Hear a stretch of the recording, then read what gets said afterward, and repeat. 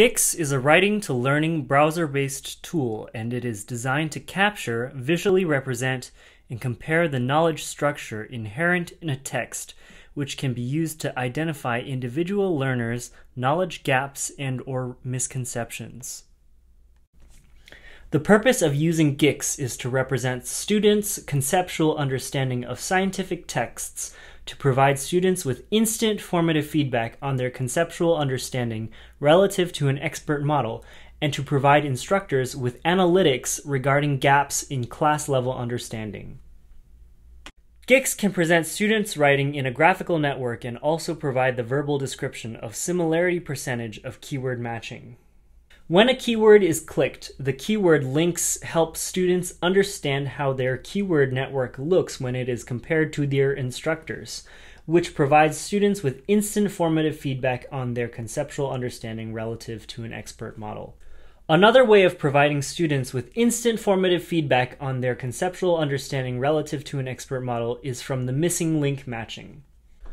The steps of creating GIKS assignments are: first, provide a writing prompt. It can be a reflection on an assigned reading, a summary of a lecture video, or anything. The videos can be placed right in this article content box, whether it is a YouTube link or a video with an embed link. In the writing prompt, you can also choose whether to provide a list of keywords to be included in the writing or not. Second, the answers can be provided as essay-style text or a network map, that is, a network sequence with the provided keywords if you choose to provide a list of keywords, or the keywords you desire to see in students' writing. Third, provide the keywords and synonyms. This process takes thorough consideration. For example, if the keyword is not case-sensitive, then you need to include both uppercase and lowercase versions as the accepted term. The same thing goes for the plural form of nouns. You might want to ask, how good is GIKS grading? In other words, how close is GIKS grading when it is compared to the instructor's grading? The left graph shows that with the 34 submissions, when we do the links comparison, R squared is 0.6366. This correlation is about 80%. This result aligns with another two tests. 8 out of the 34 students made multiple submissions. The top right graph is the link comparison of the similarity of GIKS grading compared to the instructor grading. It shows that the R squared is 0.8437, and it means the correlation is about 92%. And again, a similar result, 89% correlation is received for the last of the multiple submissions.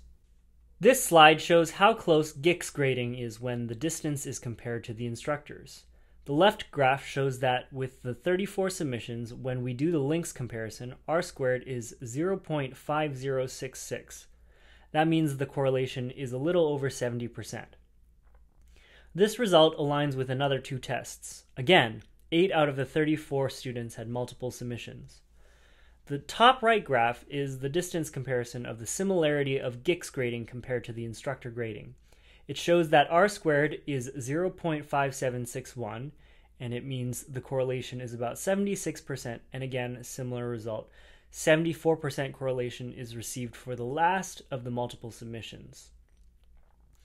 Although the correlations for the distance comparison are not as high as those of the link comparison, the correlations are over 70%.